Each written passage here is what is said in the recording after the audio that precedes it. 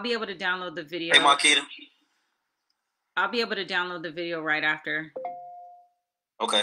Yep. And then we can house it on YouTube. We put the last one on YouTube as well, so it's already up there. Oh wow, I do remember you said something about YouTube. I just put it off. Dion's here. Yep, she just joined, so you can get started anytime you're ready, sir. All right, I want to get the opportunity to join in. Glenn said about 60 people on already. Yeah.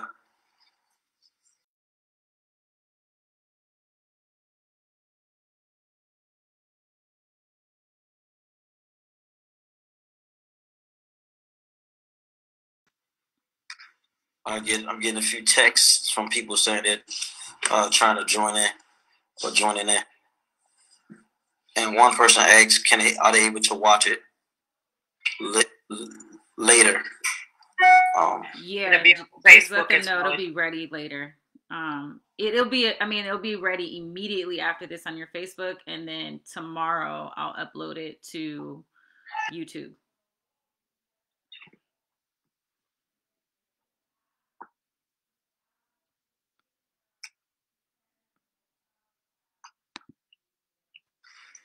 Thank you, Dion, for joining. I'm not sure if you were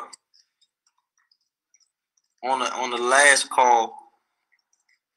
That's what I hate, using my phone when I'm doing Zooms, because people see me and just use it as an opportunity to call me, maybe thinking I'm on my computer, but I'm actually on my phone.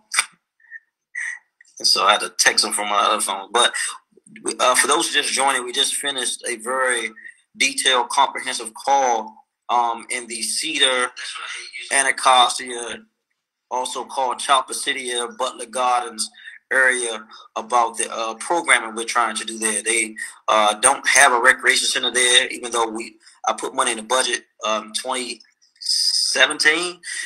We are building a rec there, but even still, we are experiencing a number of violent crimes. Even while we were on the call, there was somebody put in the chat that there was gunfire going off even while we were on the call. But Dion wanted to show you that Rhonda and Karen was there, and Waleed giving feedback about different programmings. And Brother Jason formed a group in Cedar Gardens that's doing exceptionally well with some of the black boys there. And we are hopeful that we can collaborate and bring together some of the community leaders who are there that may not have an organization or a title, but have influence and have a vision to better their community. And so I want to show you, Dion, that your staff was there representing you well, and we look forward to following up. Also, the healthcare, now I want to say Unity, but it wasn't Unity. It was, what was it, Wanda? Mr. Preston. I'm sorry, it was Unity Healthcare. Unity Healthcare? Yes. Okay. So he corrected me. Joined in because we're trying to seek space. We also got buy-in from the DC Department of Recreation's Roving Leader Division, Kenise Shorter, to ensure that even though there's no rec, that we're ensuring the fun wagon, the movie night, the the skate mobile, the rock climbing are able to be there throughout the summer months to ensure there's programming. But we have a lot of work to do on the front end to ensure their safety, because you don't want to bring all the young people and kids out doing skating and riding their bikes and they're opening fire on our babies. So we have a lot of work to do between now and then. There's also been some complaining around the laundromat area, the Go Road Institute with the Methadone Clinic, the corner store on 16th W, and some of these properties are in litigation with the DC Office of the Attorney General to be declared a nuisance property. So we have to get an update to update them on that. But we've been having some of these discussions, moving the needle from just from talking about the problem to talking about the solution. And that is a good segue to where we are today. We know historically, I grew up in the nonprofit community working at ERCPCP, formed my own nonprofit, helping inner city kids succeed, Hicks. And we've done a lot of work in various communities in Ward 8. Also did stuff in Ward 7, worked at Ben and Terrace as well, Central City. But we knew there's been a drought in coordination, collaboration, and resources as relates to those individuals on the ground that have a heart to do this work, have a mission and vision to do this work in various capacities in and out of schools and in our communities. And so this is a conversation to draw together some of those collaborations again, Dion, with the Foster East Family Strength Collaborative and Listen Mission and Vision, to get some grants into the community, some resources, not just government grants, private funding, philanthropic dollars, and just resources to help people sustain and build their organization. Because I hear it all the time, Trey, I want to start this, or I want to do this. Then I ask them, what have you done so far? And so most people stop there. And I often say that, if no one's going to fulfill your vision but you, you can have a great idea. And if you're waiting for somebody else to fulfill your vision, you're going to be waiting a long time. And I know that we all have to help each other and build bridges for each other. And that's what we're attempting to do tonight. But this is also a follow-up because we want to get these voices to the city council and to the mayor, because while I, Trayon White, represent Ward 8 in the DC City Council, there's 6 other individuals that represent Ward 8 in politics and in government. And we have 4 at-large members, and we have a chairman. And we have myself, and including Mayor Bowser. And so I cannot settle for the narrative that we don't have the money or we're experiencing budget cuts. I know for a fact that in the last 4 years, we had surpluses in the budget. This year, we had a $500 million surplus during a pandemic, just this year alone.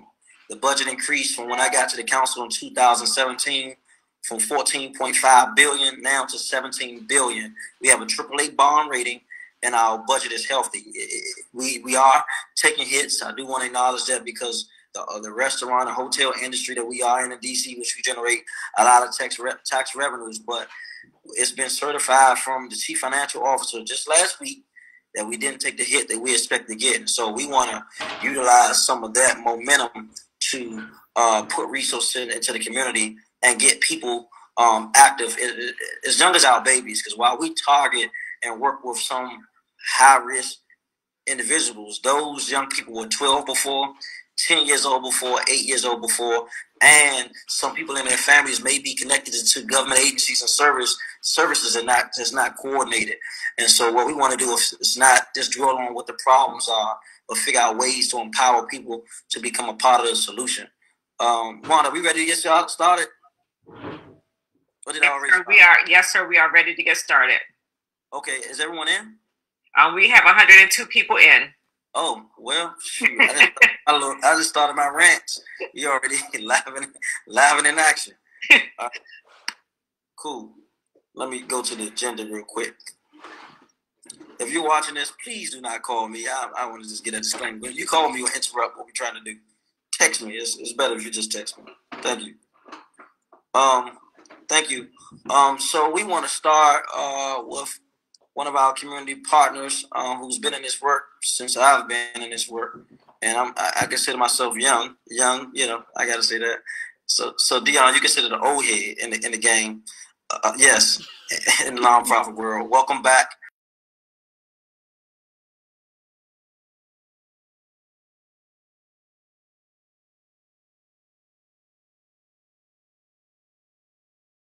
Thank you, sir. Well, I would be remiss if I would not say, old head, oh my God.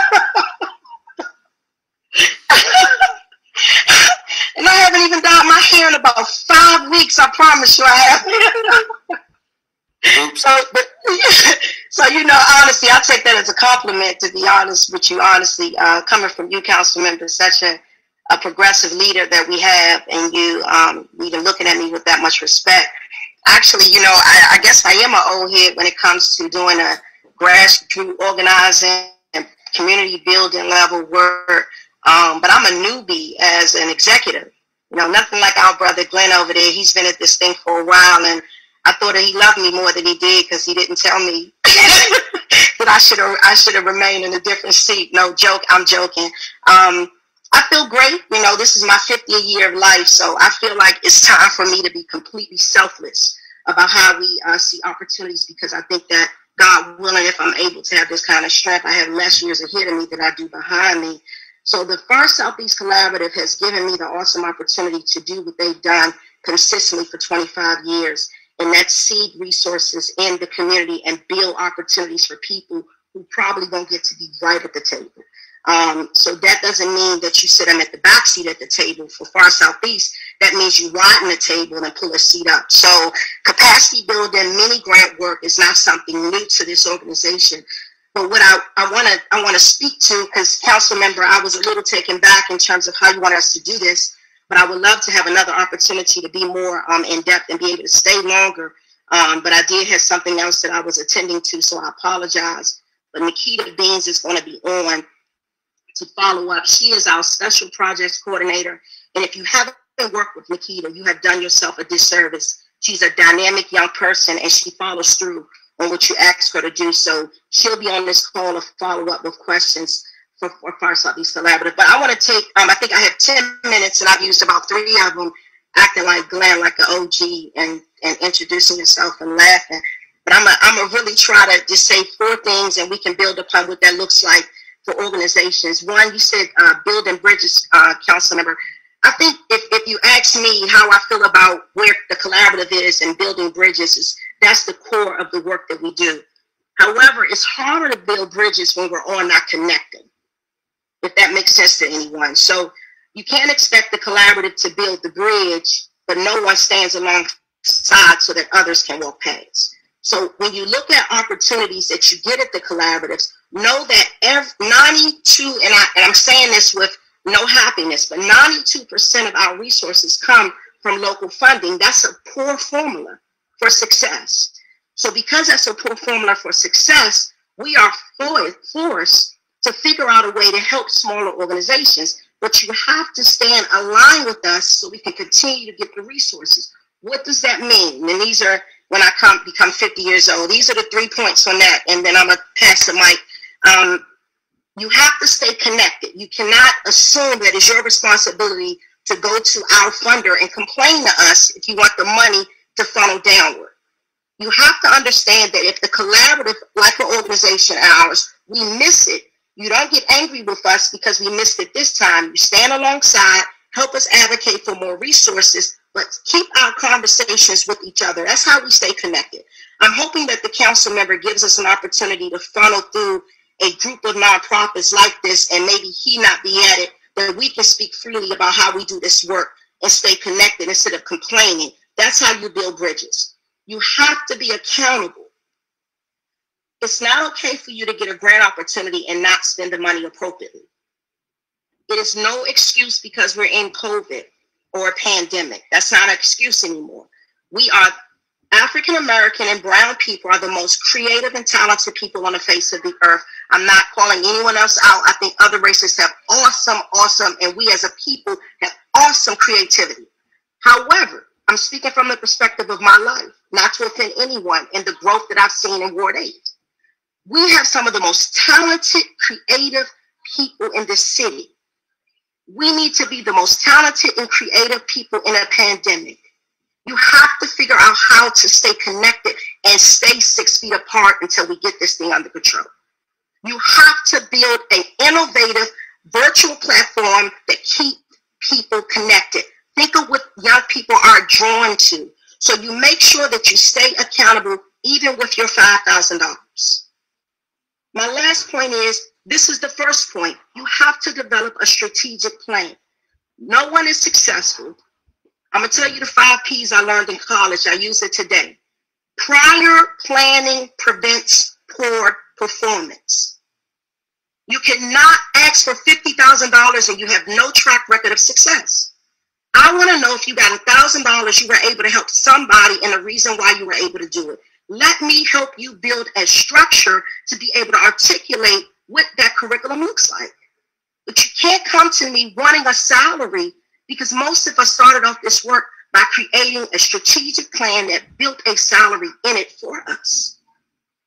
So again, council member, thank you for the opportunity. If you're looking at doing this work effectively, the council member said, how do we build bridges? First, stay connected, be accountable. If you have a problem with me, get to me and let's talk this thing out. We're learning this together. Nobody's perfect. You don't involve our council member in our nonprofit business unless we're doing it inappropriately. Give us an opportunity to fix this thing. Because when we look disconnected, we're not going to get the resources. Be accountable with the dollars you get. Spend it right. You can't build a salary off a $5,000 grant or even a 50. You may create a percentage, but not the whole deal. And last thing, you have to plan. And I think that's my 10 minutes. I'm sorry. Did I overtalk my time? No, I know you. I feel like you're trying to close. I wasn't trying to close. I was trying to tell you the points that whatever you wanted me to ask the question, but those are the points for me as we build capacity. That's the way we're doing our work. So we have a capacity building opportunity that's going to be on the street. We're going to actually put that out. Nikita's going to give you guys the format of how that's going to be done. We're reaching out to organizations throughout the ward to do a mini grant from $3,000 to $5,000. But we're going to have a capacity building infrastructure program that's going to teach you these principles and give you the infrastructure like what Glenn does at this organization in Ward 8, using these resources to build your capacity to get larger resources. We're not going to do more work with people that are not accountable. And I just wanted to make sure I said that, Councilmember. Thank you. I'll leave it there. I hope I wasn't too aggressive. I do want to give the opportunity this time around for people in the audience to ask questions to you before we go to our next speaker, which is Glenn Ogilvie from the Center for Nonprofit Advancement. And if you are a nonprofit and or trying to establish a nonprofit status, please put your information in the chat, name, organization, email, and number so we can follow up and keep this conversation going and stay in communication, because the hope is to make sure you get plugged in with these resources. You can build and grow your organization and get the skills and technical assistance to be effective in the work that you're doing or attempting to do. So we'll take questions. Jules, if you can look at the Facebook to see what questions are coming from the community, so we can actually, so Dion can answer it. I actually have one ready if you're ready now. I am. Okay. The question is, we need some asset mapping for the ward. Who is serving? Who are they serving? And what services are they providing? So one of the things that we would like to do with you is Nikita Beans is on this. Have you done an asset mapping project at all? Are you familiar with that? Have you done one? Did you ask the person if they have? Oh, okay. So I'll ask them, Dion. Because if she has, I would like to speak with her. We can set up a time. We've done an asset mapping some years ago, but you're absolutely right. I think Glenn and I can probably have a discussion around how we fund that. But I think you're absolutely right. You're on point, and that's something I would like to co-sponsor with you so we can do something up to date for the council member and the ward. That's the easy fix. These are the kind of questions I like. They're easy. Because we can do this. This is our work. I'll make sure to send them your email so they can reach out to you. Okay, send it to Nikita Beans, and she'll connect it into the right resource. Awesome. I'm sure she's putting her information in the chat. Councilman, you also have 2 hands raised in the meeting. Well, if you see them, you can just call on them because I can't see them. Okay. Gary Hill is the first one, and Annette Preston will be second.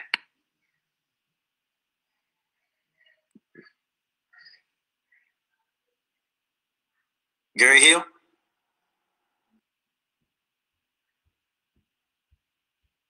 Going once, going twice. All right.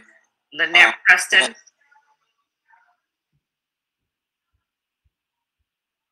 I don't even see him on the screen, Wanda, to be able to speak. Yeah. Okay. So, yeah. You guys hear me now? Yes. Okay, great. Okay, so first, before I ask my question, Ms. Dion, and I'm going to call you Ms. Dion because I've known you since I was in high school. You seem old, but you ran a program when I was at Banneker for college prep. I've never forgotten your program or the impact that you had on me. Thank you. I was like 14, but yes, I still remember. Yes, I don't seem old though. And my second question is, I know that Far Southeast has so many resources, but I do find it difficult to figure out what those resources are. So, like, what's the best way to just know what you guys have to offer as we move forward, as we try to? Because there are some people, like I have a nonprofit. I've never had a grant before, but I'm at that place. So how do I how do I tap into the resources that you all have? So you know what we're going to do. So I know exactly who you are. I remember you. I was actually just talking about, I used to call it, you guys, the Yes, You Can Power to Succeed college prep program. Yes. Oh my goodness, right? Thank you so very much for doing that. So the second thing is, you know, we recently got some resources, council member. We're going to split those dollars up into some small mini grants. And we're going to do a capacity building program. And I'm hoping, again, I'm going to lean on my brother, Glenn, and we're going to offer it for free, Glenn. And we're going to make sure that as many people can get on this Zoom, because we want to help you guys really build your foundation. We're going to offer this spring, and we're going to make this happen. And then at the end of that, based on your attentiveness or what you've learned in the program, we're going to offer you guys some small grants to figure out how we do this work to keep you all engaged. So that's just what we're going to do. And Nikita, I know I'm putting a lot on you, young lady. God bless you. I hope Jules help you with getting this information to you. So whoever gets on, we'll connect you, and we're going to offer this program this spring because I think this is imperative. Council member, thank you. We need to do this. This is what kind of taught Glenn and I how to make this stuff happen. So we're going to offer that this spring. You have our word come April. Okay. Thank you. You're welcome. I'll make a note of that. No problem. Put your information in the chat. Oh, it's in there already. Okay. We'll make it happen. All right. Mr. Hill, you should be able to speak now.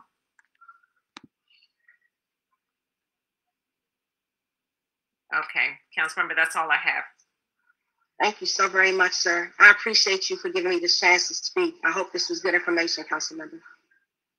Dion, thank you. Someone else just chimed in. Thank you, Dion.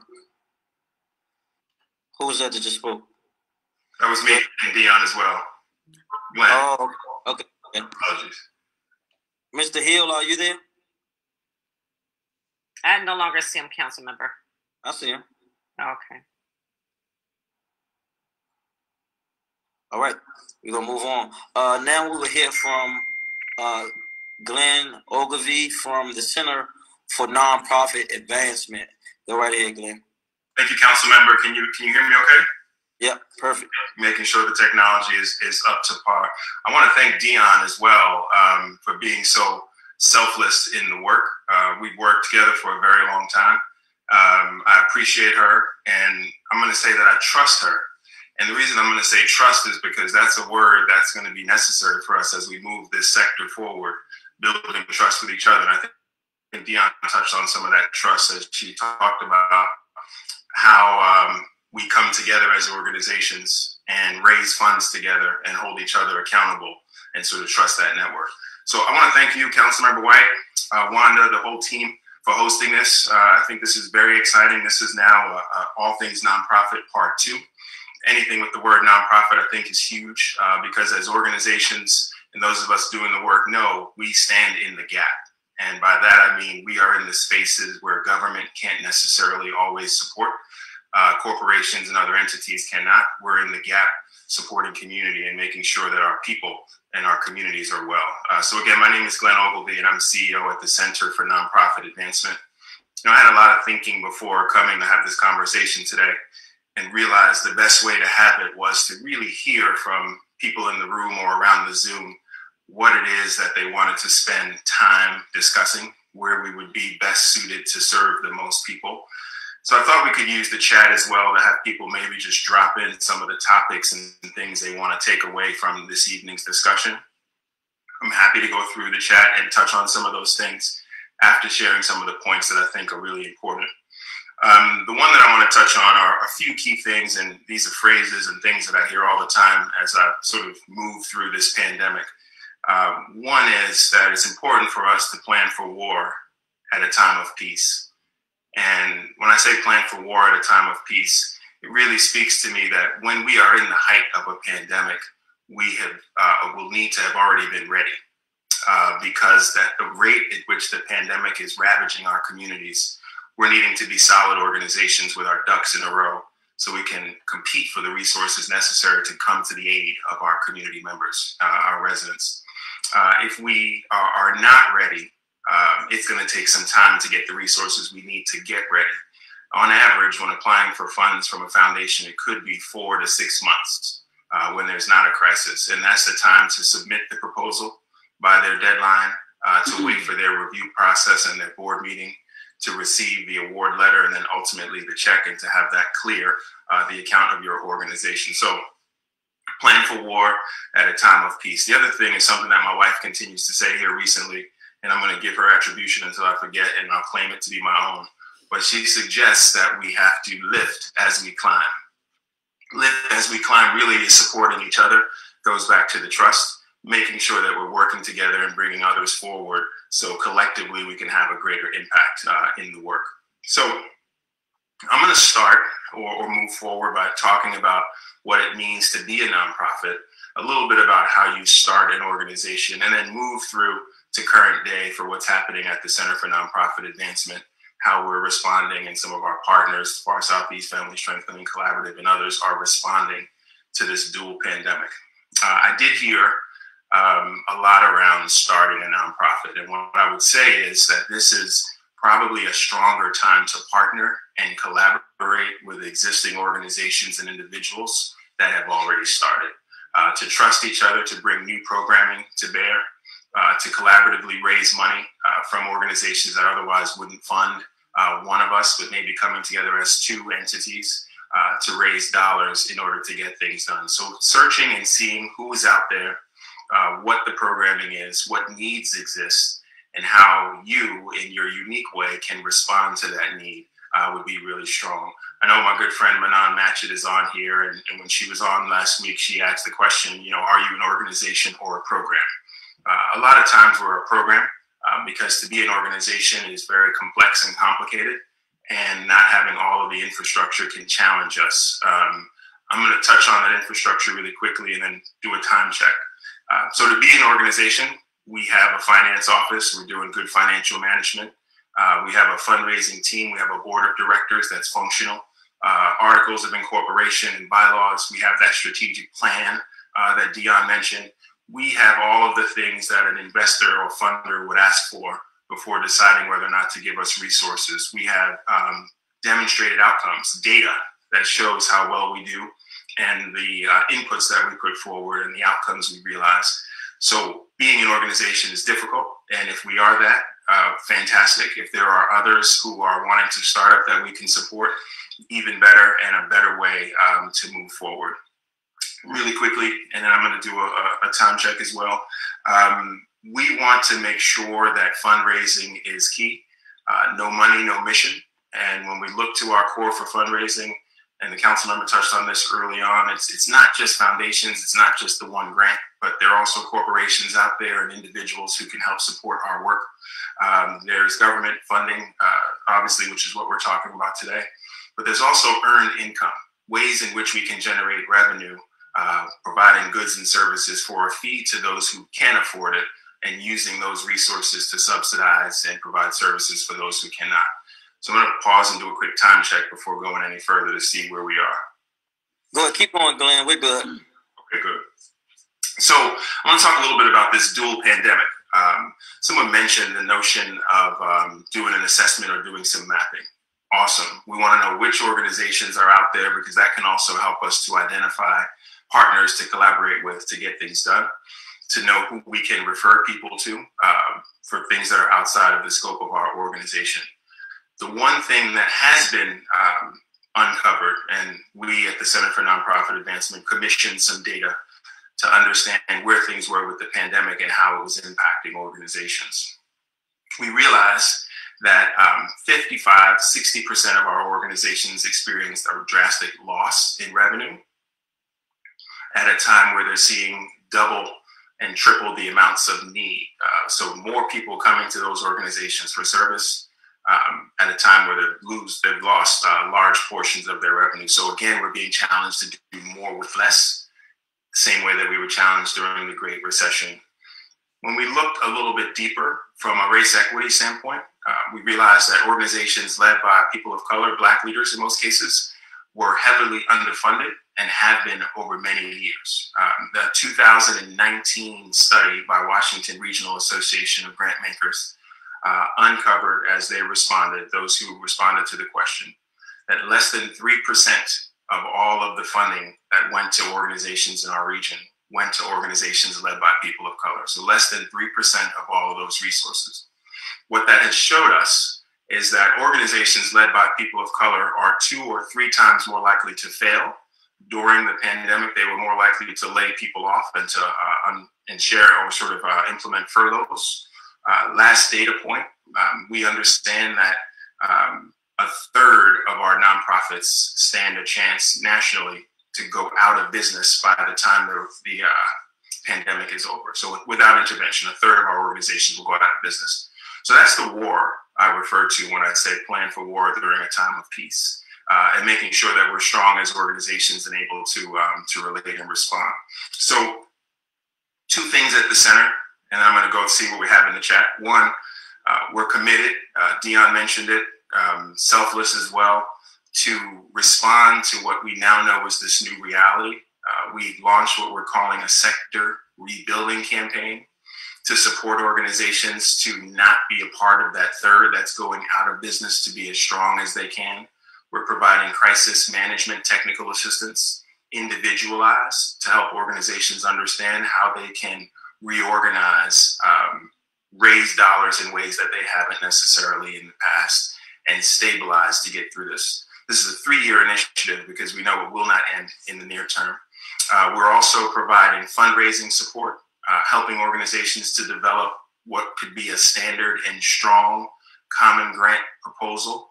The common grant application is something that Washington Regional Association of Grant Makers developed a long time ago. One common application that many foundations accept.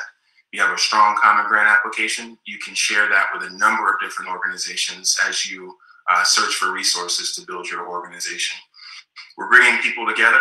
We're introducing organizations and helping to spark collaboration.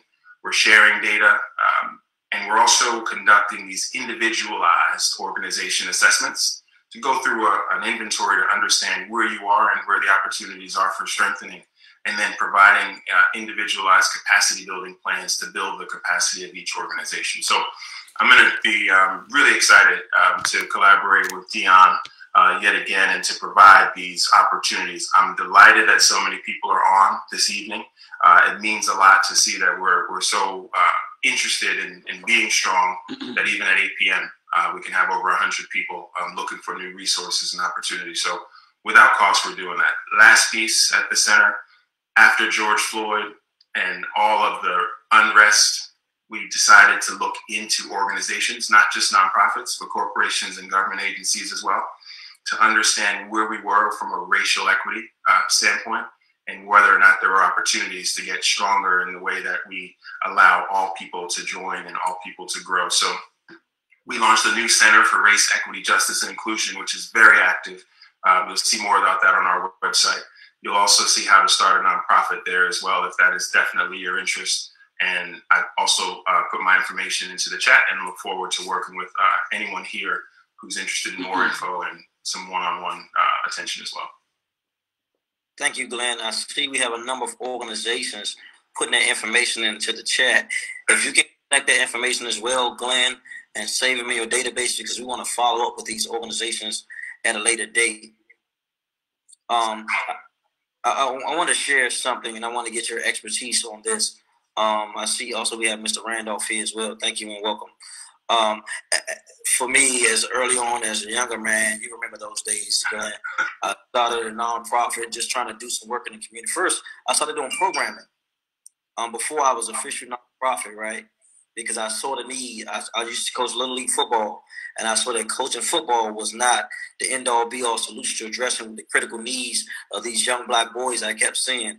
I buried 4 in 2 years, all under the age of 17. First started with J-Rock, James Richardson, Michael Sims. You're talking about Omar, Devin Folks, all in 2 years, all under the age of 16. Actually, we were in high school, 10th grade.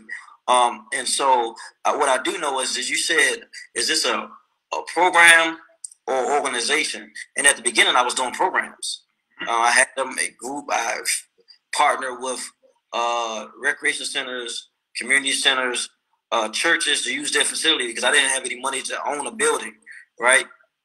And so I had to transition to getting grants, payroll, taxes, actually putting together a program on paper just from the beginning to the end of what that looks like. What do you say, Glenn, to someone who just have a program but looking to grow that program to something more official to receive government funding and for the ability to grow? Councilman White, thank you for sharing that. And you're right on target. It always starts as a program. Every nonprofit started with one person who was passionate about an issue or a cause and wanted to do something about it. And they didn't wait until they had a 501c3 or other credentials to do that work. They started doing the work. So as you mentioned, getting the work done, having data and outcomes to prove that it was effective, but then evolving to bring forward the tax status and some of the other pieces that would make you an organization. For those of us who are operating right now, because of where we are, if you want to get started in a more formal way so that you can receive funds, I would recommend fiscal sponsorship. I would recommend getting together with a nonprofit that would allow you to be a program under their umbrella. We're going back to that trust, and I know it's challenging. Under their umbrella, that organization would receive the funds and then shift them to your program so you can have the operating resources that you need. So fiscal sponsorship, really important in that regard. The other thing is many of us are able to run those programs and be effective and quickly organize and start a nonprofit. And I'm going to shift to something I saw in the chat here. How do I start an organization? There's a very quick, rapid process. The IRS made it easier now about 2 years ago. You're filing a Form 1023. It used to take 9 and sometimes 10 or so months. Now it can happen in 3 weeks. There's a Form 1023-EZ, the 2 letters. It's a shorter form. You pay your resources and you submit. And as long as you have a charitable purpose, which they will approve, as long as you have 3 board members, and you're organized in that regard, you can get your tax exempt status. And that's after going to DCRA and, developing the corporation, et cetera. So you can get going very quickly. I will say with 1023-EZ, you are suggesting that you will not raise more than $50,000 in your first year. So that's another difference between the short and the long form. I saw one more thing here that I'll touch on briefly and then stop. This chat is very active and moving quickly.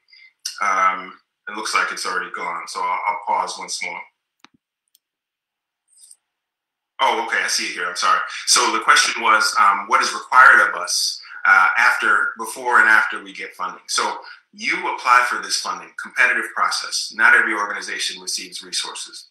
You receive those dollars. You are required by signing that grant agreement and saying that you're going to do the work that you propose to get that work done.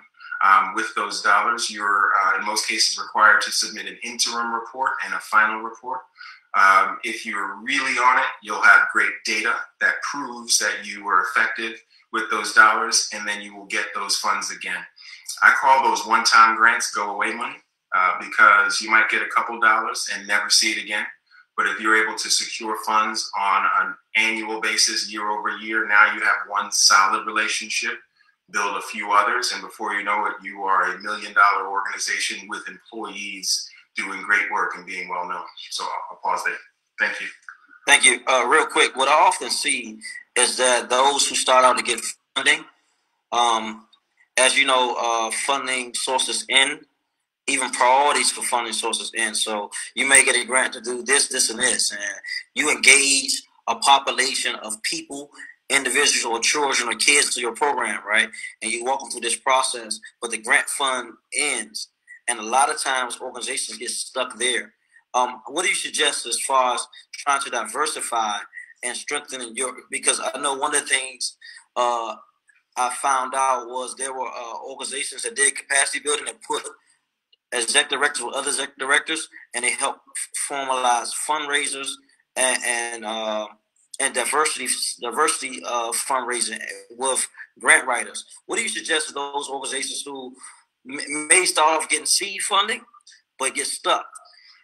And the second part is that some people who don't have a strong mission and vision would change the structure of their organization every couple of months to fit funding formulas. What do you suggest for that as well? Yeah, I appreciate that. So starting from the back, mission creep is difficult because it prevents funders from taking you seriously as an organization. We know that we're good at a core area, which would be our mission, but we can't be good at everything and do it in a way that has outcomes that are meaningful. So focusing on your mission and waiting for funds or finding funds that fit your cause is the better way to go, and that's prospect research. Candid, which used to be called the Foundation Center, now still provides a database that allows you to put in your mission and the work you do and see a drop down for who funds that work, which funders are within that same area and scope. So that prospect research is important. Say again? You said Candid. Can you give us the site? Sure. I think they are candid.org. It's the merger that happened between the Foundation Center and GuideStar. New name is Candid. But they still have that database that allows you to search for funds and do prospect research. So I believe it is Candid, candid.org. When you get that one round of funding, to answer that piece of the question, we've got to do two things at once. One, we've got to continue raising dollars, using the money we receive to leverage other money, because now we're verified, if you would. We've got, call it a virtual blue check.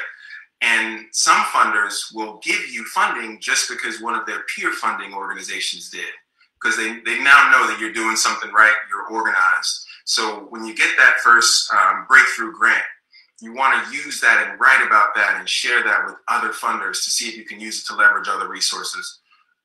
One more trick of the trade, a tip here. Sometimes when you get that one grant, it's helpful to ask that entity that's providing you the resources to make some or all of it a match.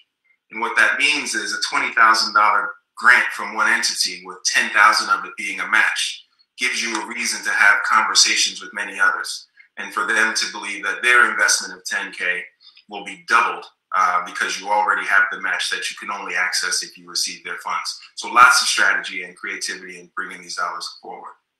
Thank you. I know one of the other struggles I had was board development, and I see that in the comment as well. I started off with my cousin, myself, and my ex-wife.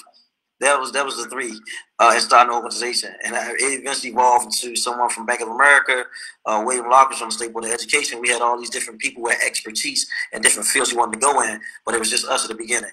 What's your comment or suggestion about board strategy?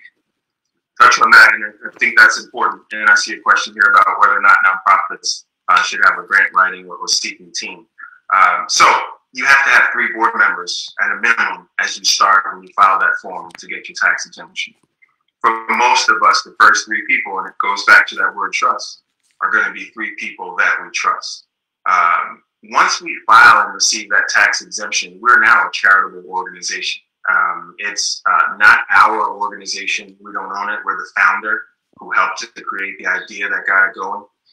But we then begin to bring in more board members who are not necessarily people who are tied to us pretty closely, but people who bring skill sets and expertise to help us advance as an organization. Differing personalities, some pessimistic, maybe some optimistic. It all helps because you're creating a space where you can test and challenge ideas and the way forward, which helps you as you get further into the community. So you want a board member who knows finance. It's an accountant in most cases. You want a board member who knows legal, maybe an attorney coming forward, someone who knows fundraising. Super important. These are things that attorney keeps you out of trouble, fundraiser brings you the resources, finance makes certain that you manage the resources efficiently and effectively. So those are 3 skills right up front. And then you want people who understand the mission that can help you strategize on how best to put forward programming that really makes a difference in the mission area. Board members are ambassadors. They're supposed to help open doors for you. We do recognize that they are also volunteers and that their primary role is to partner with the executive director of the organization when you get to a point where you hire that person, and make sure that they are also pushing that individual, managing him or her to be the best that they can be in leading the operations of the organization. Quickly on the fundraising team, absolutely. And going back to the board, you have working boards at the beginning before you have governing boards. Working board means that accountant is actually doing the financial statements and the fundraiser is actually fundraising. but building a team of people who can raise funds to get you into those 5 key areas of bringing in resources, foundations, government, individuals, earned income, as well as corporations is key. And to your point, Councilmember White, that helps you to be diverse in your revenue streams so that if one area dries up, you are still able to operate and move forward. Thank you. We'll take additional questions. And I remember when I first got diversified my board, I was in Bank of America. At that time, it was the Bank of America on South Capitol Street. And that's the bank I used to open up my account. I always had a meeting with the manager because there was always something going on with the bank and these fees, right? And so I just said, let me just ask. I said, you know, I come in often. I run a nonprofit organization. Are you interested in being on my board? And she was like, sure. And I was like, hey, well, I had some documents already prepared in my car, so I ran out to the car and got it and showed her some things we were working on, and it helped her to buy into the vision. And sometimes you just gotta ask people. You gotta be bold. You just gotta ask. The worst thing you can get is a no. And the more you knock, the more doors will open. And people, and real, you know, they have a saying, we say real recognize real, but a genuine heart recognizes a genuine heart. Sure. If you're doing great work in service. And so you just got to start asking. And you got to know what you're looking for. One of the things also I wanted to ask you before we get to Brother Randolph was about setting budget expectations. One of the things I knew in doing a nonprofit, how much I needed to do programming throughout the year. Right? Because I've done it so long, I know if I work in this community, it's going to take this amount of money. I know I need an accountant to do my taxes in the year, my staff. I know I'm doing 3 programs in 2 different communities. I know how much the cost that is. I know how much the fringe is, and so on and so forth, right? What do you suggest to organizations that's getting started trying to create a budget to get that funded? What's your thoughts on that? Very helpful and very important. So start small. And really challenge yourself to identify every single thing that's going to cost money in order to operate. And don't leave out your time, the time of the individuals. Oftentimes we build these elaborate budgets and we can get to put salary in and we just say, oh, I'm going to make it. Well, your day job is not going to allow you to make it. So let's have the full budget down to the dimes, the last decimal for what's necessary to run the organization. So you want to think about transportation, you want to think about supplies, you want to think about meals if you're providing that for young people, maybe it's a youth serving organization, everything necessary to run. And you want to have actual costs to build this budget that may, in some cases, quickly balloon up over $300,000 or $500,000. Then you want to tell yourself or ask yourself, how many people does this budget support? If for $500,000 you're able to support 100 people over the 12-month period, and that's important too, the budget is over 12 months, a 1-year service budget, then that's helpful to note. And now try to understand the individual cost. What does it cost you to serve one person? And that's important and helpful because as you go to raise money and someone says, I can give you $200, you want to be able to tell them what that $200 did for your outcomes and how it contributed, so that they can feel good to give you ultimately $400, $500, and even $20,000. So you want to cultivate individuals to give you more resources, but build that budget really strong. I like to say the best way or the best thing for an organization that's having trouble raising money is one that's able to save money. So if you're not bringing it on the revenue side, you can cut it on the expense side, and that could be with volunteers. It could be with in-kind contributions of some of that stuff that otherwise would cost you money that will allow you to run. But always know the true cost of doing business for your organization. Thank you, Glenn. We're going to shift to, if you can go through the questions and answers part of this, we're going to come back to you after we hear from Mr. Randolph from the DC Arts and Humanities Commission.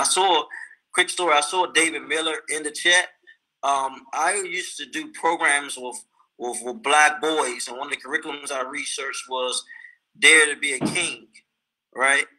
And I met this gentleman, and he was telling me he could do curriculums. I was like, what's the name of your curriculum, right? I'm like, he's like, Dare to be a King. I'm like, this guy, I know a guy who does that, but I think at the time he lived in Philly. I'm like, he lives in Philly. He's like, no, I'm that guy. I'm like, where do you live? He said, I live in D.C. I said, where? Ward 8. I'm like, what? You know, and so the world is smaller than you know. And I think I hope that's the David I'm talking about on this chat, but I think it's him. I don't know. Maybe I'm right, maybe I'm wrong. But go through those comments if you can, so we come answer some of those questions from some of those who may have questions. I didn't want to prolong Mr. Randolph speaking. Go right ahead, Mr. Randolph. Welcome to the Zoom call, All Things Nonprofit. Thank you, Councilmember White. Appreciate it and glad to be here. And thank you, Ms. Lockridge, for putting this together and getting all the logistics set up. Let me do so ahead and screen share here. Give me 2 seconds and you should be able to screen share in just 2 seconds. Thought I had you ready. If you want to go ahead and start conversation. All right. Well, you're going to. So my name is Carly Randolph. I'm with the DC Commission on the Arts and Humanities, and we are an agency that provides grants, programs, and educational activities to constituents in DC. And I'm going to talk about specifically is an opportunity, a grant for Ward East of the River, Ward 7 and 8, more specifically Ward 8 here. You should have access now. Okay, let me check it here. Got it. Thank you. You're welcome.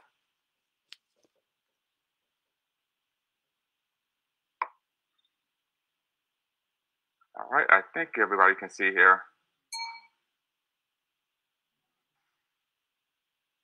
All right.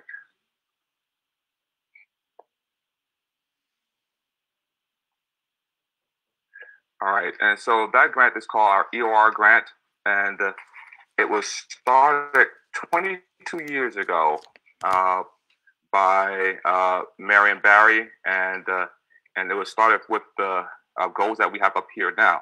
It was to provide arts and humanities experiences for all the residents who had an activity in the arts or humanities in wards 7 or 8 east of the river, and support the economic, creative economy located in east of the river.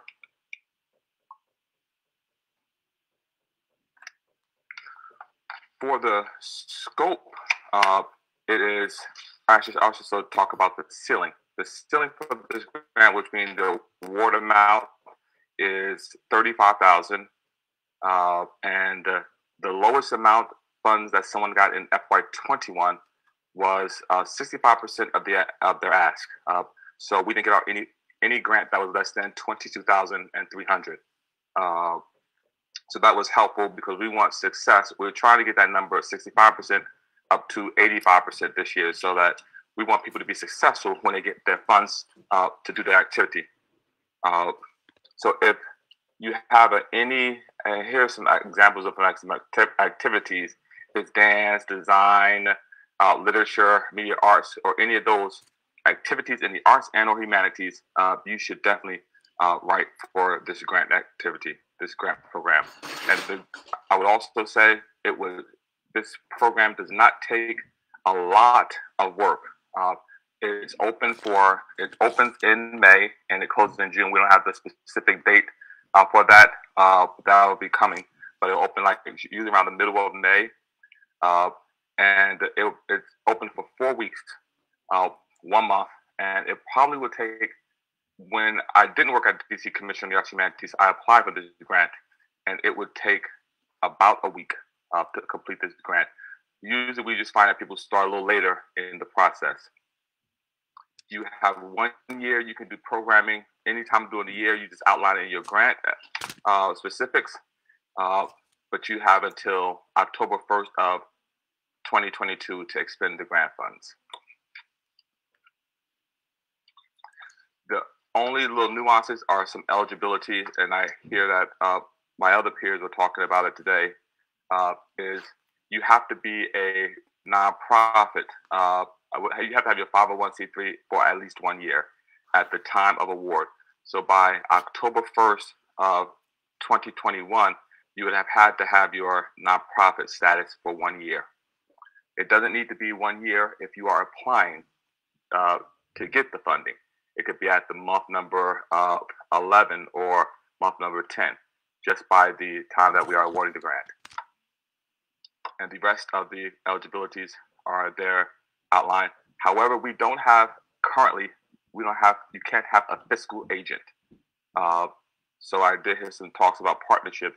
I wish we did have that, but right now we don't have fiscal agencies. So there are 3 components that we look at for the grant, and it's worth sharing. They're pretty, for whatever you're talking about, whatever program it is, it's artistic content is 40%. And that's just about what you're doing, what the artistic content is. What is it? If it's design or if it's dance, are there people that we can see dancing? You do a work sample and it's a short little video. So you just display that content. The next criteria, I call it the 40-30-30.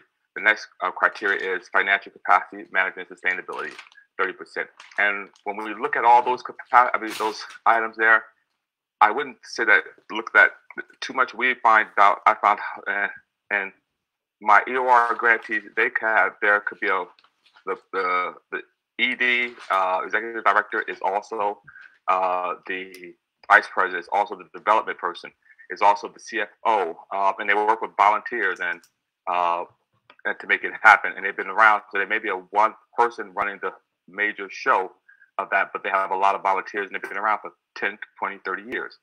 So it's just displaying and making sure you're talking about all those different things for sustainability, that you're not an overnight nonprofit. And the last 30% is that its impact and engagement is toward 7 and or 8. That you are providing support to our residents and that you are meeting the unique needs of the residents. And here are some other grant programs that we have in our organization. And it's the first one, Arts Humanities Fellowship Program. That is for individuals, but anyone can apply for that. We have a curatorial grant, and you have the limits there, $25,000. And the East of the River was what I was just talking about.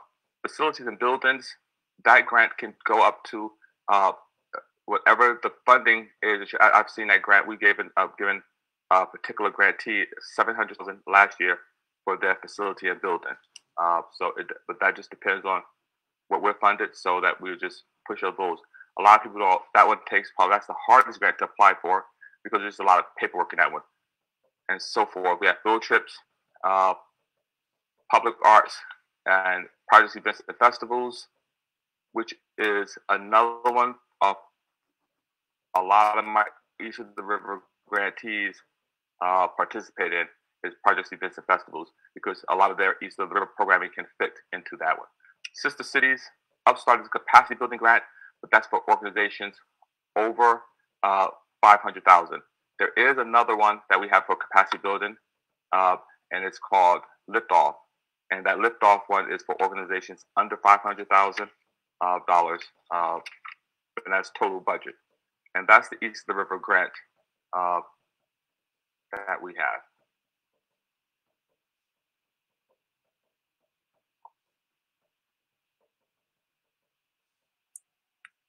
Are there any questions, or I don't have access to the questions here if anyone has, but. Someone said, can you elaborate on Upstart grants? I know the director spoke to new and upcoming nonprofits, and you all were doing some reorganization within the DC Arts and Humanities Commission about supporting more grassroots-based organizations. Because I'm gonna just be quite frank, a lot of times when I received Arts and Humanities grants before, but I saw that a lot of times when I applied for grants, I didn't get those grants because there were other organizations, more wealthy, more fortified organizations who had grant writers. Several of them applying for the grants, had the matching funds, had money in their accounts, and I was competing. And I know others may feel this as well, competing for grants. And then when they got the grants, they were calling me because I had the relationships with the community they was getting grants to serve in, to subcontract with them to do programming while they were getting the grants and pretty much keeping the money and giving me a little bit of money to do programs. And so how those smaller organizations get access to these funding these funds to support the work that they're doing when competing against larger, bigger organizations? Great question. So the first question I'm going to have tackle is the Upstart grant. Upstart grant, $500,000 or more. It's a capacity building grant that you would work with a consultant for a year, and you would also do an assessment with that consultant, and they will work with you if it's board development, resource development, financial analysis. I think there's 6 or 5 components to the Upstart grant. And after you do the assessment, they will chart out which ones are weak, and they will work with you to find out which one we're going to tackle, and you all do that together. And that lasts a full. If you need more money, that one has a ceiling of $50,000. But typically, once you have done your assessment, they'll look at how much they're going to give for that one.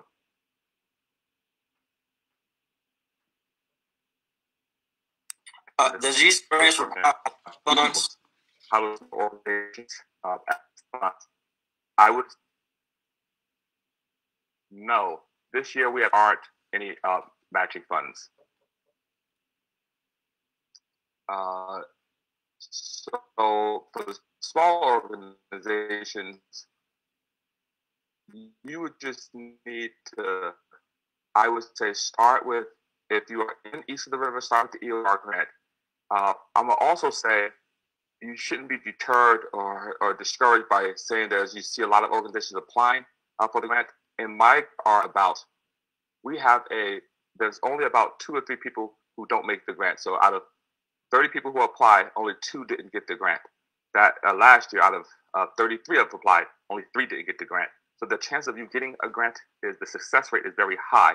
And then you can get the funding, 65%, I should say, at least this year that we did for that. So don't be discouraged as they apply. And so start with the East of the River grant if you are in East of the River. And then I would say Projects, Events, and Festivals. We call that PEF, PEF. That's a number 2 grant to start with, just to get your foot in the door wet and getting acclimated to those. Can you put some of the information in the chat as well? Absolutely. Questions as relates to where to get started, where to go. Absolutely. It's a chat here, and there's also a question and answer feature on here that I see a lot of questions being asked as well. Glenn, if you can chime in with that as well. Councilmember, we do have questions from Facebook as well. Go ahead, Drew. Okay, Mr. Randolph, I'll start with you since you just finished. The question comes, how many uplift grants go towards Ward 8? And another one is, are the capacity building grants, are there capacity building grants that pay rent and staffing? All right, the first question, how many Upstart grants go towards Ward 8? This year we didn't have Upstart, but last year I think there were only 6 participants in Upstart. Out of the 6, I want to say 2 were one was from Ward 8, one was from Ward 7. So then we had 2 in East EOR. And the second part was now Liftoff is a capacity building grant, which we find is more needed in Ward 8 because of the lower threshold. And out of the 25 grantees in Liftoff, 13 of them came from Ward 8. And are there any grants? Are there capacity building grants that pay for rent and staffing? No, there isn't. Okay. There is actually in our facilities and buildings, there was a FAB, facilities and buildings, that ran this year, and I think it's just open until this Friday. And I put in the chat that was with rent and mortgage relief. Got it. And then the final question is, can you elaborate on the PEF grant that you mentioned for residents outside of Ward 8? Yes. That's called Projects, Events, and Festivals. So if you have a project, an event, or a festival that you are looking to put on, you would fill out that application. So it could be actually as short as a festival, a one-day event, or it could be a project that's a little longer. That grant has a ceiling of $20,000.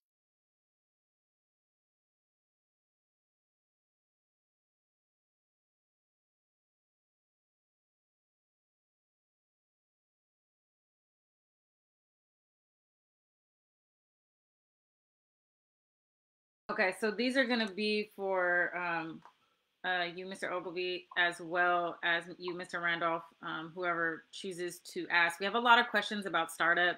You know, people want to know, how much money do I need to start my nonprofit? Is there who can they contact to assist with completing the 501c3 application? I'll start with those two. So thank you, and I'll pop in and then pause. I also saw in the chat a lot of questions about starting a nonprofit. The question that I would ask as a part of the process, and the question we should ask ourselves, is pretty simple, and it's why. Why do you want to start an organization? And if the answer is to draw a salary, I want to quit my job, it's the wrong answer. It's definitely not sort of the gig work style, you know, turn on my phone for Uber when I have some time and turn it off when I'm not feeling like it. So why is the first thing that we want to answer. If it's about mission and supporting people in communities, you can do that without starting an organization. I think Councilmember White even shared how effective he was doing the work before having an organization. What I will also say that if you do your asset mapping and you find that there's no one else in the community doing what you are planning to do, or that what you're doing is so very unique, then I would suggest a partnership and collaboration first with an entity that could use that program as a part of what they're operating to get things done. So if you really need to, and you find that, how to start a nonprofit, we have on our site a very clear step-by-step guide. When you ask the question about, you know, how much money you need enough money that would allow you to focus on that nonprofit organization almost exclusively, because it will not surpass your day job anytime soon. It will be a long time before it's able to allow you to focus on it and surpass your day job. So it would be savings so that you could focus on it and get it up and running strong enough that it will fit and meet that purpose right up front. So I'll pause there and throw it back to Mr. Randolph. Great. I'm actually, because I have a few more. Glenn, let me interject real quick. Can you all hear me? Yeah. And one of the reasons why, because I was one of those people that said, you know, I want to quit my job and do my nonprofit full time. And part of the reason is I started doing my nonprofit while I was still working my job, right? Until I started learning all the processes. And I worked at a nonprofit prior to starting my own nonprofit. I learned the ins and outs and what it took to make a network. I learned a long time ago, you have to make friends, make a friend before you need a friend. And so by the time I launched my official nonprofit, I already had made a lot of these connections. And I thought that, you know, I could just do it on goodwill, because a lot of people start off doing this work on goodwill. But I learned a long time ago, it costs money to do ministry. And the more people, if I connect with JoJo, working with JoJo has a cousin named John. He has an uncle named Fred. He has a little sister named Tatiana. And then they all start coming to the program, and they start bringing more people, and the work continues to grow. And so we do have to figure out a way that we can make provisions for your vision, right? Because there is a way that we can create an entity to give support to people who want to do work within the community, because it's not just something that you want to do, but it's something the community needs. And that work has to be, it got to go beyond just goodwill, right? Because I used to come home tired and broke, and my wife was like, you know, the rent is due. And I'm like, well, I didn't give half of that money away before I even got in the house when I got paid, right? And so trying to encourage people to formalize that, because you can't be an organization without being organized. A nonprofit is an official business. You have to run it like a business, because I was in the community trying to do the work and trying to do the paperwork and doing the billing.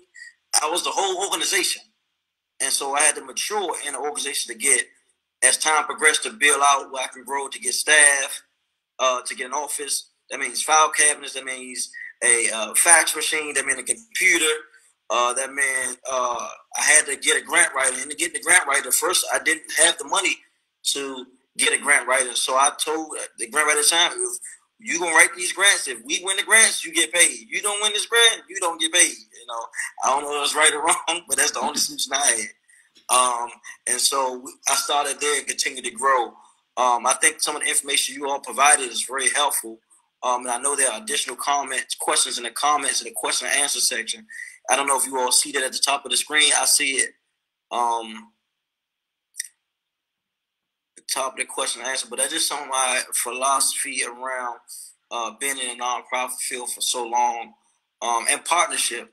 You know, if you find an organization that's in your lane doing what you're doing, figure out a way you can support them in their vision. You know, because sometimes nonprofits clash because you want your name on it, or you want to be the person they go to, but it's about how can you collaboratively work together to accomplish the same mission.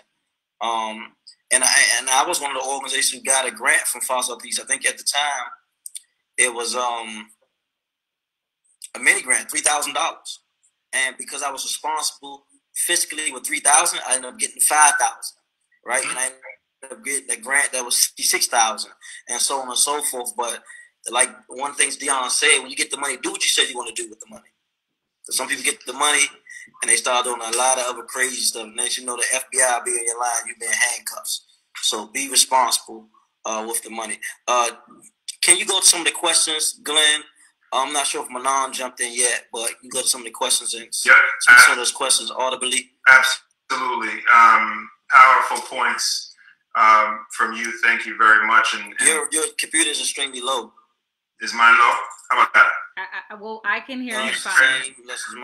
I think it might be the councilman's computer. Okay, great. Not that. I was gonna say not. I was gonna say before you. Sorry, Glenn. Before you take those, please. I know I've had these two questions waiting in Facebook for a while, and I want to make sure to get them in before it's gone. And these are specifically to you. Sure. One, do you help with business plans, and what are your service fees? Sure, thank you for that. So we offer a large number of classes per year.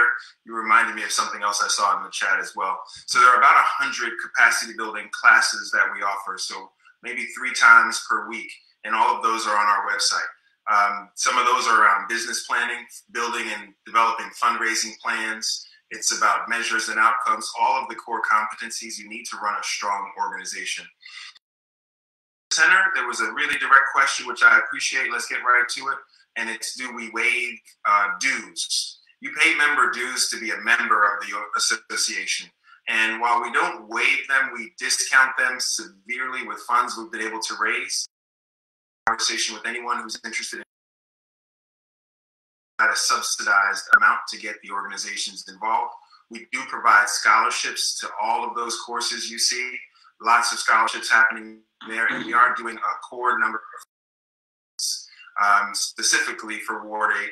My good friend and colleague Dion brought that up, and whatever she tells me to do, I do. So we're going to do some pieces there, and I like what we have in the chat because that's the course topics that we will cover over a period of time. So I hope I covered all of it. Fees can be reduced. Don't let that discourage you. We offer tons of scholarships. If you see courses that you're interested in, please make that be known, and look forward to a core sort of panel of no-cost courses to occur specifically for organizations east of the river. That's awesome. I have one last thing, and this touches what the council member was just talking about in terms of partnership. And so what strategies do you suggest, and maybe council member, you want to chime in on this as well. What strategies do you suggest to partner with established nonprofits to build your brand? Yeah, so I'll start. And I would say first, start small and look for ways to partner that don't involve money. Again, we want to sort of build our strength. So start small, and it is proposing to that organization the work that you are able to do, and proposing to do a pilot of that work in the community, or helping that organization to go beyond the community they serve and do a pilot in your community of work that is co-branded with their name, your program's name. So start small. The other thing that's important is to have detailed agreements, no handshakes, an agreement that says, here's what I'm going to do, here's what you're going to do, and here is how we're going to report out and document what we've done together. So detailed agreements, we're both going to sign on the line, and we're going to execute and see how that went. The final thing that I would suggest is look for multi-year plans or opportunities to partner together over a period of time. And do what you said you were going to do. If both parties do that, you're starting to build trust, and before you know it, you're raising money together or trusting them to be the fiscal sponsor of yours. So I'll stop there. Thank you. That is all the questions I have right now for Facebook. But thank you very much. That was very informative. Thank you. Ms. Lockridge, did you want to give questions from the chat? Sure. There was one question earlier. Let me just go back and see if I can locate it. You may have asked the question already. I do have one that's real quick while you're looking for that. Do you know if there is free web hosting, and this can go for anyone, if there's free web hosting for individuals running a nonprofit? So I haven't come across free web hosting, but I've come across a few entities that have low cost hosting fees. What I will say is that a web presence, being my own word, Googleable, is important because so many donors tend to see where you are before they make their decision. So it could be a web page until it becomes a website, but finding a way to have a presence. Social media has also taken us by storm, and some people go to social media first to look up and see how organizations are operating. So you can start there and have handles that have the name of the organization, and we know that that's no cost, and you can drive people there when they want more information. And then ultimately looking for ways where you can, in a relationship, as I mentioned earlier, have a link to your program that shares on the website of the organization you're partnering with, that shares in greater detail what you do, why you do it, how you do it, and the outcomes that you're able to realize. Okay, there are a couple questions in the chat. One is, I found a Leader United nonprofit organization and have been paying for programs, job readiness, health wellness, youth trips, etc., out of pocket with a few donations from donors. How can we get funding for a building and salaries for staff and instructors? I'm tracking that. So paying out of pocket to get things done. You need a pilot, and it sounds like it's already occurred out of pocket, to measure and demonstrate the depth and breadth of the organization. So you want some outcomes that you can speak to that can help you to get that first large grant or to convince more individuals about the work. You also want the people that you are serving to be able to share that and to be connected with their parents and families. Councilmember White touched on this. There are more family members. There's a ripple effect. There's church families. Get the word out about what you're doing and how others can be involved, how they can volunteer, how they can give some of their talent if they are that accountant or that legal person that can help your organization, and also some of their treasure. What would you do with $100? It may seem small, but when you're getting $100 donation from 600 or 700 people over time, and each of those donations are growing to 1,000, now you're really building your individual donor base. So you've already started, you have some outcomes, package those, be able to tell the story in a short form, and begin getting the word out and telling people what they can do to support the work. We'll take a couple more before we turn it back over to the council member. Any tips for writing a grant for the first time with no assistance from anyone that has grant writing experience? I see my good friend Manan Matt. I think she's muted, however, so hopefully she can get some points in here as well. So writing a grant for the first time, it's helpful to take a look at an award-winning grant that someone else may have had to give you a bit of a framework for how you express the impact of your organization. Look at that common grant application. I find it to be very helpful because it asks the same probing questions that just about every funder would, and think about how to tell that story. I like to tell people that when you're writing it for the first time and it says, what is your history, mission, and vision? And people say, well, there is no history because I'm just getting started. You are the history. The reason that you have taken it on, created this mission, and started this work. Tell that story, and that too can be the first break to getting things done. I'm gonna point as well for some of this to Mr. Randolph, as I know he reviews quite a bit, and maybe he can share some of the things that have been most compelling to allow him to actually fund organizations. Thank you, Glenn. So the DC Commission on Humanities, if you can get your grant in 1 week before it's due, then we will review the grant manager. I will read over your grant and then make suggestions. They could just be what we believe the panel would focus on. So or the story may be choppy, and we would just try to help you with that. But we will give you a good hour one-on-one time before your grant is submitted. So that's a good avenue, a good focus to say, do it a week before. Don't procrastinate or wait till too close to the deadline. And the most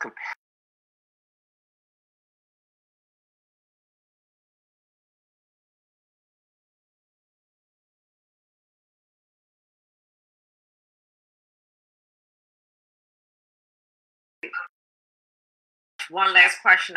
Thank you so much. Back over to the council member. Where will the recording of this presentation be housed, and how can we access it later? So immediately after the meeting, it will be up on Facebook, and tomorrow it'll be uploaded onto YouTube. Councilmember White.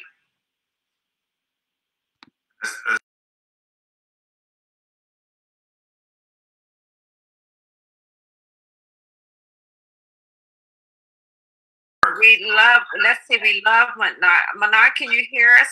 Yes, I can. Okay, great. There you are. Thank you so much. Great. Wonderful. Good evening, everyone. And thank you, Councilmember White and team, for the opportunity to serve in this capacity by providing, hopefully, some very valuable information to our phenomenal nonprofit leaders and to those who are currently serving the great Ward 8 in various capacities. I just want to have a little modified presentation to address some of the issues that we are talking about. And this portion of the presentation is what I call running the race. And so for me, nonprofits, specifically the leaders, you need to be ready to tell your story. And sometimes, especially when I was working in a foundation and you talk or you meet with people, struggling to articulate, and I'm not saying that you need to be a profound speaker, but being very clear in your talking points about who you are as the founder of the organization, why you created the organization, what need are you trying to fulfill, and more importantly, what solution are you offering? And so as you write proposals, even before you even begin that process, especially for young nonprofit organizations, be ready to tell your story, be ready for your pitch, and review it with several people. And let's be clear, as you evolve, as the needs of the community evolve, as the needs of your populations evolve, so will your story. And you need to be ready for that. So if you are a nonprofit leader and you've been in existence for 10 or 15 years, the community has changed. The individuals that you serve may have changed. There may have been some new needs that have shed light. Depending on who you are and what you do, it may have been the same as it was 10 or 15 years ago. But then you also need to be mindful then of what the funding and philanthropic community looks like. What are some of those needs? So be very clear to address the specific problems with concrete solutions. And let me be very clear with some nonprofit organizations. If you're running an after-school program, do not stress yourself by trying to meet the outcome of a funder that wants you to be very clear about what are you doing for academic achievement or enrichment. If you are providing a safe space for children after school with a few enrichment activities, You are not in academic enrichment. You are a safe haven. Now, if you bring in somebody in who specializes in a tutorial service or providing some type of reading enrichment, then that's a great partnership that you leverage. And there's already been discussion about mission creep, so I'm not going to go into that any further. The next thing that I want to talk about is eliminate buzzwords and jargon. Sometimes people are using words that make no sense in application. And it's not impressive. And sometimes it just makes you look out of touch with who you are and what you're doing in the space that you're doing it in. We've talked about budgets excessively, but I want to be very clear about this. And I applaud those who are running nonprofit organizations using their own funds or using funds that they have secured from other places. And let's be very clear. There are some very creative ways that people are raising money. There are new tools, new online platforms that individuals can use to help secure funds. And no donation is too small. Again, what you also want to make sure of as you're raising money is that, first of all, you're in a position to legally fundraise. If you are soliciting funds in the District of Columbia, you actually need to have a charitable solicitation license. So again, be very careful for how you're asking for money, who you're asking money from, and make sure that you are licensed to do that. So as you prepare your budgets, you really want to think about all of your expenses. And as you're starting out, a ream of paper is a line item expense. Anything that you're doing to run your organization or program is an expense. And you need to be clear about knowing what it costs to actually operate your nonprofit, but then what is the associated cost as it relates to serving the population or doing whatever work that you're doing as it relates to your nonprofit organization. And be clear about the budget. Be clear about what your actual expenses are, and then what are the variances. And be clear about then what is your narrative around why those variances. It could be a timing issue. It could be that you no longer have a specific programmatic activity. It could be that you lost funding or that you gained funding. Be very clear, because your budget also tells a story of the necessity as to why you're doing the work that you're doing within the community. What I also want to be clear about is that as you go out here and apply for funding, please do your work. So go and research. And I have to agree with my colleague when he talked about these deadlines. One of the hardest things as a program officer is when you get calls at 4:30 for a 5 o'clock application closing deadline and people are having technical difficulties. They're just entering in the system. They're just logging on. They're just creating a user account. It is imperative that you actually plan applying for whatever funding opportunity is available. It is important that you stage it. And one of the things that we've talked about in terms of best practices is that at least a week prior to the grant being due, you've already created an online account or whatever grant portal that funder is using, that you familiarize yourself, that you have some sense of knowing and understanding what is the content that is being asked for your grant proposal, and that you prepare that in advance.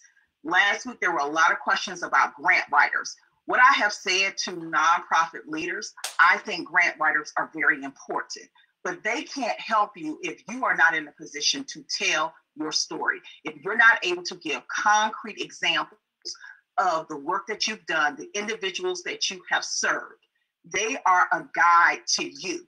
And so it's very important that you read that application before it's submitted. There were various cases with me where I had individuals who had never even read the proposal and did not have a clue to what was included in that proposal. So own your proposals. Your proposal is the portfolio telling the story of who you are as an organization.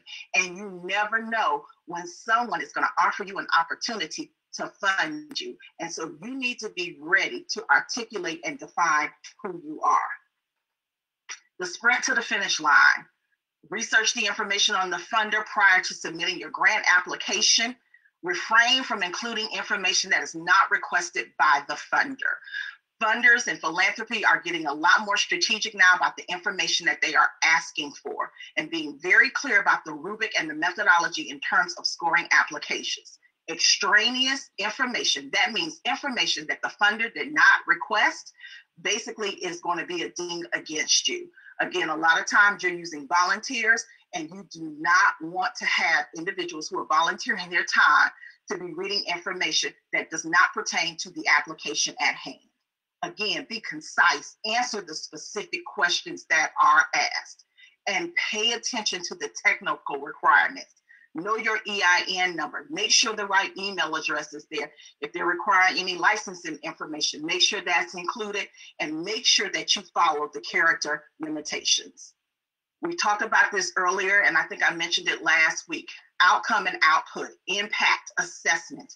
Be very clear about what you are doing and what your benefit is to the public. Remember, a nonprofit is a business, but it's a business that serves the public. How is your population being helped? How is the community best being served? Who are you serving? How are you serving? Who are the number of individuals that you are serving? How are people's lives better because you actually exist? This is what is appealing to funders, that again, you are part of the solution. And a lot of times we worry about being a solution, the solution. What are you doing to help people move on the next rung? That's what we want to be clear about at the end of the day. Again, Glenn kind of talked about this. I'm not going to go into this, but there are some who are using this common grant application. I encourage all new organizations to at least complete a common grant application, just to have in your files, just to have as a part of your corporate documentation, so that if the need arises, you already have it. And last but not least, do not assume that the reviewer or the program officer knows or understands your organization, your program, your organization's impact, or your target populations. In other words, last but not least, it's your job to tell your story. Good luck to all of you out there. Be ready to receive. And again, thank you for all the work that you do, your tireless efforts to serve the best interests and the best needs of the great Ward 8. Happy to answer any questions. Thank you. Hi, Manon. I don't have any from Facebook, but I did not realize that was you in the Facebook chat. So I apologize and thank you.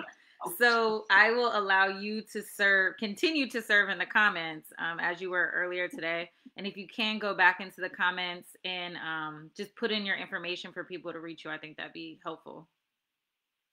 Absolutely, and I'm happy to provide that. I currently serve as the operations manager for the Jan Bancroft Robinson Foundation, which for the last 10 years since its existence has been providing funding to organizations serving the East of the River Ward 7 and 8 communities around social determinants of health. We are now working on a new strategic framework as it relates to our grant making. However, it will still be based east of the river. We're just not clear yet on what that would look like, but it will be around cancer patient navigation and perhaps workforce development. So I will put my contact information in the chat. Thank you so much.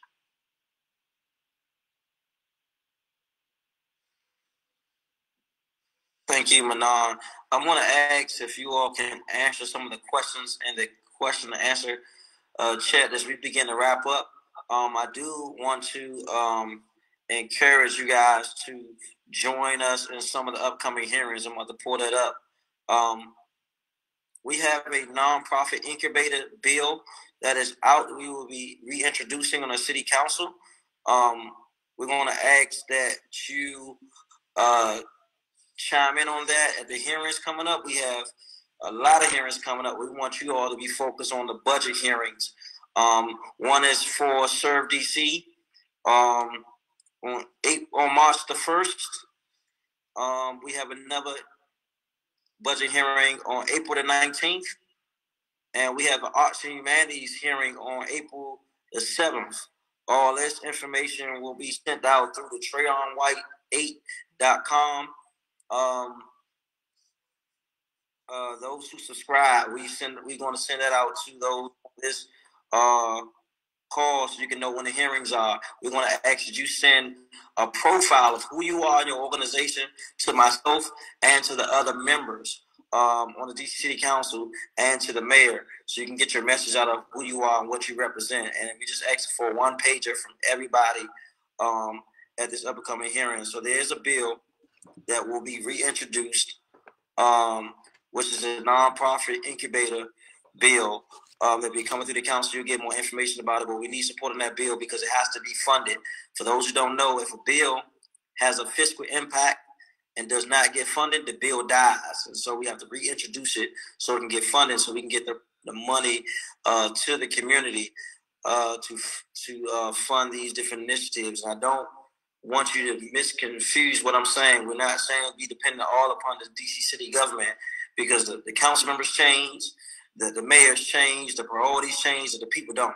And so we want you to diversify your funding and stick to your core mission and vision and values so you can serve those residents who you created your nonprofit to serve. I see Wanda is putting the list of the council members in the chat.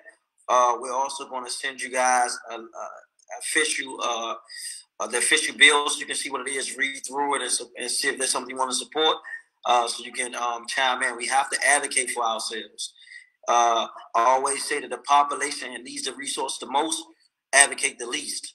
And so we have to change that narrative and push past the conversation of equality and start talking about equity in our community. And this goes beyond just money for nonprofits. We talking about clean streets. We talking about grocery stores. We talking about access to quality programs in schools, after school programs. We talking about services for our seniors. We talking about just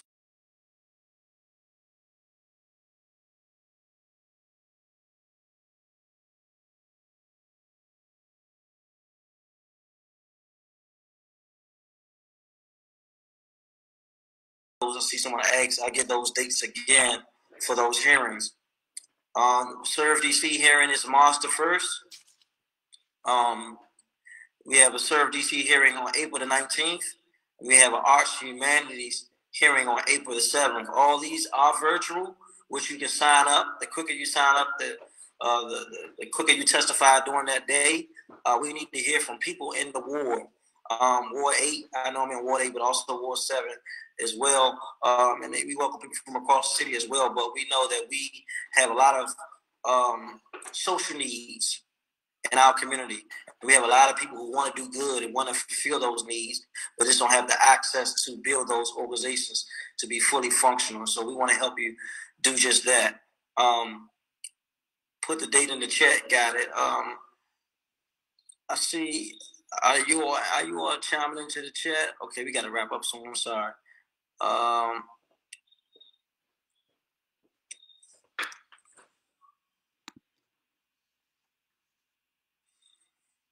Councilmember, can I just encourage people to join your mailing list? If you go to TrayonWhite8.com, there is a link at the bottom of the page that says sign up for newsletter. We will be sending out all the links and information from this meeting in an e-blast. So if you want to get the information and you want to know more and you didn't get opportunity to write everything down, whatever you missed will be in that newsletter that comes out weekly. So TrayonWhite8.com, and down at the bottom of the page, it's a link that says sign up for the newsletter. And I've dropped that link in the chat on Facebook, and I'll do so in the chat here now. All right, guys, I hope this conversation was beneficial. I always say that the blessing is in your follow-up. You can get a lot of information and be very, inspired. But if you do nothing with it, those lives you will build to impact are affected by you being proactive or you being reactive. And so be proactive. Get out and make it happen. No one is going to fulfill your vision that God gave you to do but you.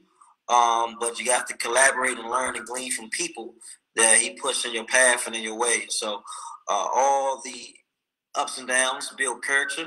And so we want to support you as you support yourself in the community. Again, my name is Trayon White. I'm honored to serve as a council member of the Great Ward 8. Don't just stand there. Do something. Don't forget to leave your name, your organization, your email, and your contact information in the chat. We're going to gather this information and send emails to you guys as a follow-up conversation so we can have a working document and get these goals that we are creating within this chat. This chat will be copied and downloaded and sent back out with the answers to some of the questions in this chat as well. Thank you all. We've planned on getting off at 9 o'clock. It's 9:12.